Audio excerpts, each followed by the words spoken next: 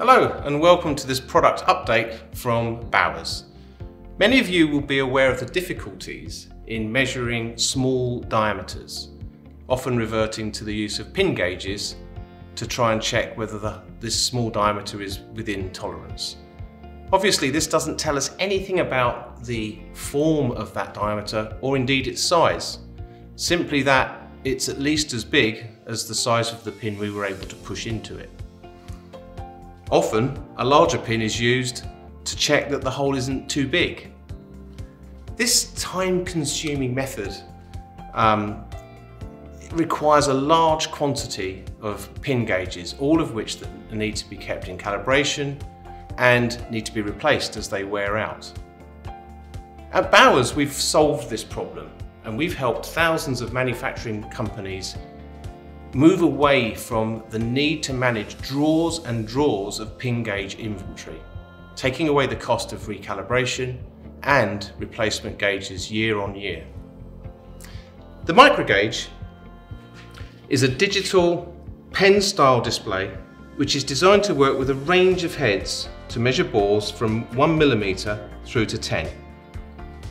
In inches, that's as little as 37.5 right through to 407 thousandths of an inch.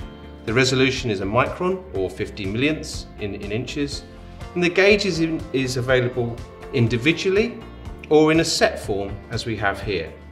The set contains all of the heads and setting rings required to cover a range, and I'm featuring here the set that covers from 1.5mm to 4.25. So setting is easy. I'm just going to select the head that I want to use. This is a 2.25mm head with the cone inserted. Just going to assemble that on. Lock that into position. And I'm going to use the depth stop that's supplied with the gauge to ensure that I get a nice square entry onto the setting ring. Here's my setting ring. As part of the kit, 2.252mm. I've already preset that size into the gauge's memory, so I'm going to hit set and set that to 2.52. Let's do that again. There we are. And you can see we've got an incredibly repeatable measurement gauge. So for bores which are machined square to a face, we can use the depth stop that's supplied in the set to act as a square registration so that the gauge is nicely squared up and we get a very repeatable reading. However, if the bore has been machined from an angled face or from a diameter, then we're going to need to use the diameter mode within the gauge itself. So let me just show you that. If we hold mode down, we can see we've gone into dynamic mode, and if I scroll through the options here, I can come to diameter. So I'm going to select diameter, and what that does is tells the gauge that you want to freeze the display at the smallest value as you roll through the diameter. So I'm going to enter the probe head into the bore, reset the gauge, sweep through. There's my diameter. We would send that using the data function, the data send function. So the diameter mode allows us to sweep through and takes the skill of the operator requirement away and gives us a very repeatable result. As you noticed, when I went into dynamic mode, there were other options, min, max, and there's even a TIR function. Total indicator reading means if we were to say insert that probe into a bore, reset and then rotate the bore or rotate the gauge, we would be able to display the max minus min reading and give us an indication of form error, or in this case with 2.0 validity.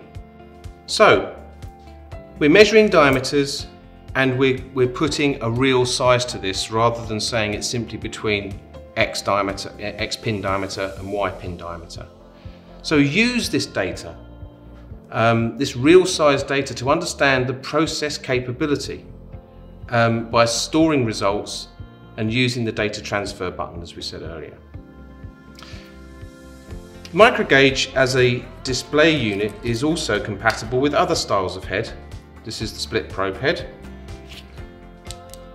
We can also, for high volume applications, remove the split probe head, and up to around 20 millimeters, this controller is also compatible with a smart plug electronic plug gauge style head. So if I screw that one on there, this is a smart plug head, standard head, but this head is designed to measure high volume components and is made to a dedicated size. So the diameter of the plug is machined to be just below the bottom limit of the bore you want to measure, and then we've got 2 points in this case which transfer into a reading. So I'm going to set this back to normal mode. I don't need dynamic for this. Normal, there we go. And you can see now I could set this in a gauge. Let's just simulate that and say that's 5 millimeters. And you can see now that with no skill at all, I can put this in and out of the hole and I'm getting easily 1 micron repeatability. Even if the bore is not square to a face, because the diameter of the plug itself is aligning the bore. That's doing the work for me. For batch inspection of components which lend themselves to a table, we've got a setup here which is the Microgauge comparator stand. What we've got here is a floating table. So this table is allowed to float in that horizontal XY plane, and the surface of the table stays perpendicular to the axis of the gauge. So what that allows us to do is raise and lower the table, maintaining this perpendicularity. So if I put a part on there, we would allow the table to align the part and guide the gauge into the bore. So there is no skill required here. I can take this component off, bring the next one in, and allow the gauge to align itself. Obviously we've got adjustment here, and we can set stops so that the operator comes down to a fixed stop and doesn't crash the probe into the table. So for large batch or repetitive measurement, we can even sort of automate this process using the same Microgauge head, but with an adapter here. I've used one of the standard Bowers indicators, because as I'm sat in front of that comparator and operating it, I want to be able to see the display horizontally. So if you're using pin gauges, or for that matter any other go, no-go style attribute style gauging, then take a moment to calculate the cost of managing that inventory, keeping it in calibration, replacing it as it wears out, and then give Bowers a call and let's see if we can show you how quickly something like this system will pay back. Thanks for watching.